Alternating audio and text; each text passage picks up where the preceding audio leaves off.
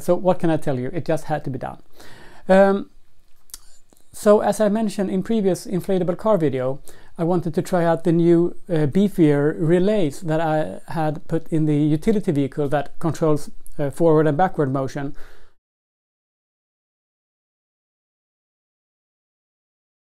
Before I decide to permanently seal the inflatable wheels in the inflatable car project. Those relays are much weaker, and I just want to see if the new beefier relays actually are better at handling misuse and accidental switching on and off during normal operations. So I took the utility vehicle platform for a test ride today, and I just thought that I would capture that on film and show you.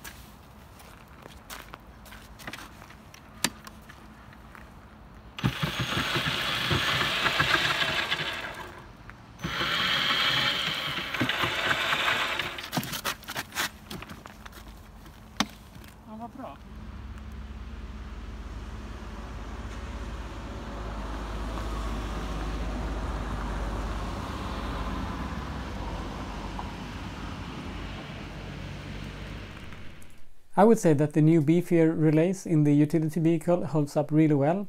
I did apply reverse switch at several times when I was still having a forward motion, so they sort of absorb the short circuit that occurs at those times really well.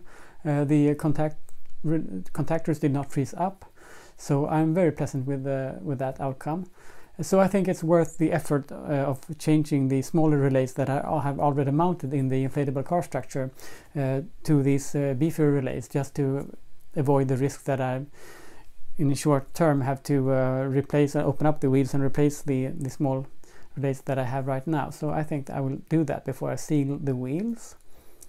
I was pleasantly surprised over how well the structure held out snow and ice and slush. So that was a good thing for the utility vehicle. The power tools that propel the vehicle did a good job at doing that. They did not even get warm, so that's sort of funny. They're kind of powerful. And the steering of the utility vehicle is kind of sketchy with the triggers, but it's great fun to drive it anyway. In the inflatable car project, I will experiment with more advanced steering than having 2 triggers to pull. But it works with the utility vehicle, and it's kind of a fun challenge to control it. So I think that sums it up. I will do the change on the inflatable car structure, and I will see you next time.